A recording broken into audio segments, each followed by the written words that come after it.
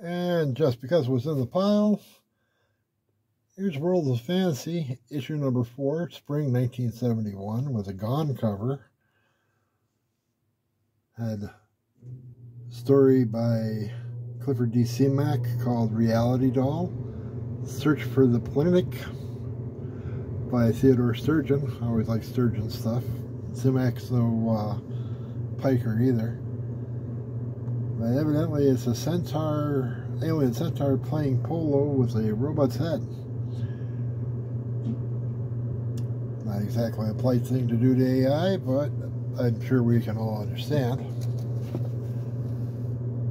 Back cover is bleh. So we'll focus on the front cover. Look at concentration on the alien centaur's face. Good looking fingernails, nice manicure.